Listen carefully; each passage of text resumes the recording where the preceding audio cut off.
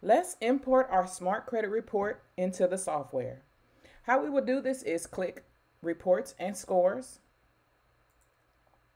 click 3B Report and Scores, and that report will populate onto the screen.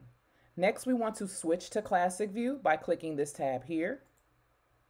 Now, there is one step that we need to include. We have to add another tab in our browser. Input this link that will be located at the end of this video. Click Enter, and your screen should appear this way. Next, we're going to right-click anywhere on the screen.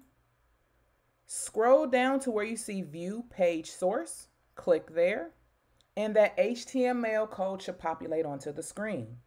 Now, in order for us to copy or collect this HTML code, we need to click Command A, Command C for your MacBook, or Control A, Control C for your Dell or HP computers. Now let's go back to our software that we're utilizing. You're going to click Manage Client, and we're going to search that client that we need to upload that Smart Credit HTML code to.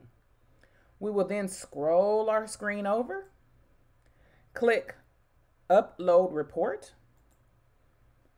Click here in this box to select Smart Credit. Click here in this box to upload that HTML code. How you would do that is click Command V for your MacBook or Control V for your HP or Dell computer. We'll process that HTML by clicking this tab here. And that HTML or that Smart Credit report has been successfully saved into the software. Let's go ahead and click Save Report. And now you have the ability to attack the negative items on your Smart Credit report for your client. Click OK.